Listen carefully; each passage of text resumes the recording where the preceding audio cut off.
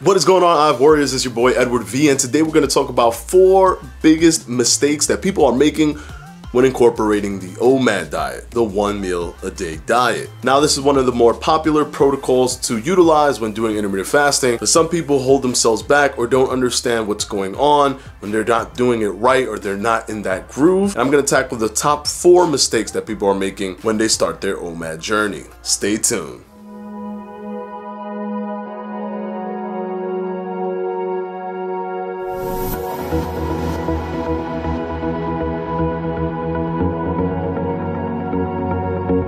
Okay guys, really quick, 2 things before I start the video. Number 1, have you guys seen the new logo? Yeah, Fledge Fitness, that's supposed to be an F right here and an F looking that way. It has that warrior tribal kind of look and feel to it, and also it kind of looks like a warrior's mask at the same time if you look really closely. Let me just, you know what I'm saying? You know what I mean? You can see what I'm talking about a little bit. All right. Well, anyways, just to let you know, this was done by a guy named Arnaud Claude, and he's a European guy. He just reached out to me, and he was very creative about it. He did a post on his Instagram. He was very persistent trying to get my attention, and he's a great graphic designer. He created this logo for me, the logo that I fell in love with, so much so that I asked him, hey, can you do my channel art? And he went ahead and did my channel art. It was amazing. So I don't want to talk too much on this. I want to go ahead and link him down in the description below if you want any type of graphic design, if you have any type of business or brand that you want to give it a little oomph. Designs like these, really sleek, really unique. And final thing, new clothing. I rehashed the entire store, my entire Teespring store, so you can look at all of these here. And the leggings for women, I completely designed them myself. I call it the Fledge Fitness Fuel Fast Focus Firebird leggings, the F6. And look at these babies. Come on, tell me these aren't fire. Tell me these aren't fire, with the Firebird wrapping around the leg. I have it in 2 different color schemes. The Fuel Fast Focus right on the left calf. This is an awesome way to represent the fasting culture while being subtle and having such a cool design on your leg. I'm actually the most proud of myself for creating this thing, and it took me a long time, trust me. So of course I'm going to have the shop shelf right on the bottom of this video. If you're on mobile, I haven't really seen it pop up if you're on your desktop. If you're on mobile, you'll see it right on the bottom. Just click shop. You can get any of the leggings, any of the new shirts with the new logo. And also, if you can't find it there, it will definitely be in my description. Now, I'm so sorry that I took away so much time just to promote some of that stuff and to give a shout out to Arnold, but I'm really passionate about both of those things, so I wanted to talk about it. Now, let's move into this video. Okay, the first problem that a lot of people do when they do the OMAD diet is they don't create a range of eating. And this goes both ways. Some people just eat 1 meal a day and don't even think about it. But the problem is you reduce yourself from doing a 23-hour fast. If, for example, you decide that you want to eat at 9 o'clock one day, and then the next day you decide you want to eat at 2 o'clock. Technically, you are eating once a day, but that inconsistency may go against you when you want to try to keep your insulin down as long as you can every day consistently so that you can feel that effective body fat burning. Remember, it still takes 3,500 calories or so to get all of that body fat out, and then it's not 1 for 1 because the calories are doing different things. Calories are glycogen, calories are muscle, so it's not 1 for 1. What you want to do is you want to make it as potent as possible and try to make sure that you're constantly pushing that fat out, burning that fat, turning the white adipose fat tissue to the brown adipose fat tissue so that you're constantly burning. And yes, this happens when you do intermittent fasting. So the longer you fast on a consistent basis, the better it is for you. So try to pick a range. And the reason I say a range and not like a specific hour, and even I used to say you should pick a specific hour, but the mental aspect has to be taken into account. You need that flexibility of a range. You could call it the OMAD, you could call it whatever you want, but when you give yourself a range of about 4 hours, 6 hours to simply eat once a day, it'll be better for you because you have that flexibility, yet you are still just doing that 1 meal. So you're basically clicking on all cylinders, psychologically and in terms of your hormone, with your insulin sensitivity being at its top peak. Let's move on to the next mistake that a lot of people do when they go into OMAD, is expecting amazing results fast. The thing is, you're not going to be like everyone else. And I've noticed this a lot in the comment section. Some people are super excited about what they're seeing, and others are just so sad because they feel that they're missing out. There's something that they're not doing right that someone else is doing wrong, or maybe they're just doomed to fail forever. And that's not the case. People are different. And not just people are different in terms of weight loss, in terms of overall mass reduction, but simply through hormonal things and even retention of water. You have to understand that those things can skew your perception of what's truly going on. Some people enter OMAD right away, and because you're not eating so much, you are not taking in so much salt, you're not retaining so much food, and you might be drinking a lot of water because you're not eating so much. So you release a lot of water in your body, and then presto, you've lost a lot of weight on the scale. Have you lost body fat though? Probably not, considering that you still need that caloric deficit for your body fat. But rest assured, intermittent fasting is the best platform to do it, and OMAD is probably the best platform for you to use. So because you're fasting for so long, and because you're only eating one time a day, it is very easy for you to fall into that trap to think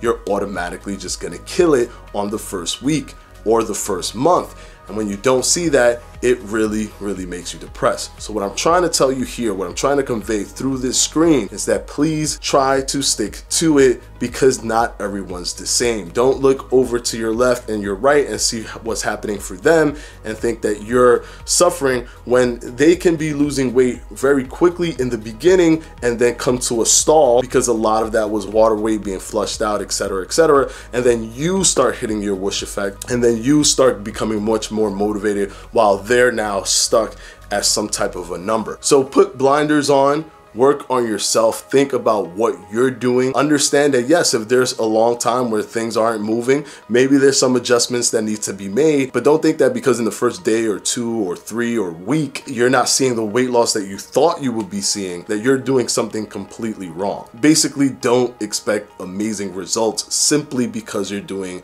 a 23-hour fast. Still try to be realistic, and you will never be disappointed. The third mistake that people are making when entering the OMAD protocol is they eat a lot of junk food. Now let's be real, a lot of people want to do intermittent fasting because it's so liberating in terms of not having to focus on food. And I'm not saying that you have to fully focus on the food and just pay attention and razor sharp and know every single macronutrient and calorie that goes into your food. However, you do want to always kind of be in the ballpark of what you're eating, at least so you know that you're somewhat at a caloric deficit or somewhat at a caloric surplus. But when you eat junk food, what does junk food normally entail? Carbs and sugar. Those are the two enemies of insulin sensitivity, and intermittent fasting is there for you to reduce your insulin to baseline. So when you then start eating a lot of junk food, you are fighting against that biology where you're trying to train your body to keep the insulin low. That's why you go to the gym, that's why you work out, that's why you do cardiovascular stuff. And when you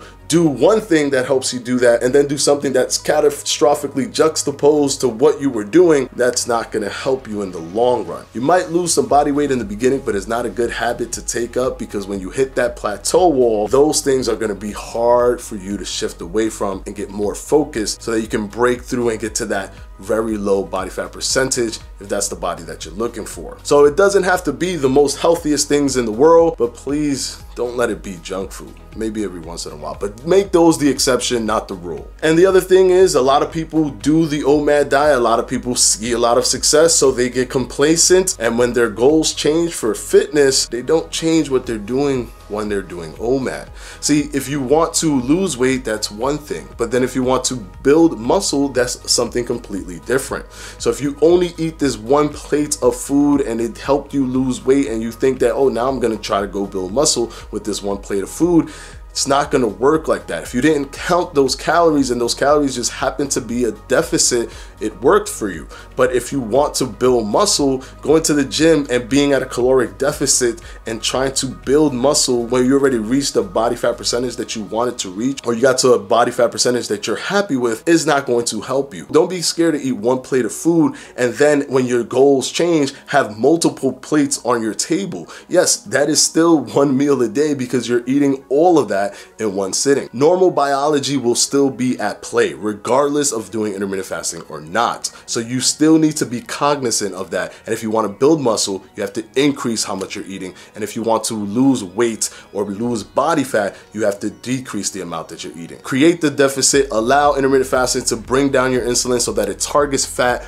more than it targets anything else, and then you'll be better off. Those are the top 4 biggest mistakes that I see a lot of people making when they do OMAD, and I hope that this video helps you clean up some of those mistakes so that you can see much more success while utilizing the OMAD protocol. And I just want to show this one more time. How awesome is that? I'm sorry, this is just amazing design done by your boy Edward V. And of course, I want to thank my patrons from my Patreon, and I'm going to put their names right up here.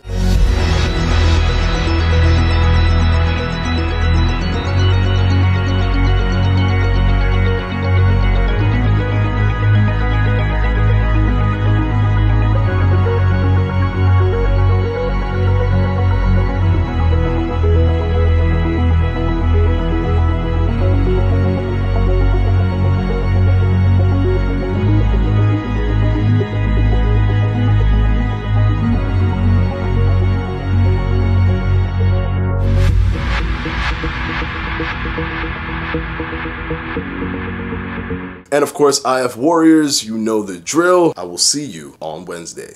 Peace!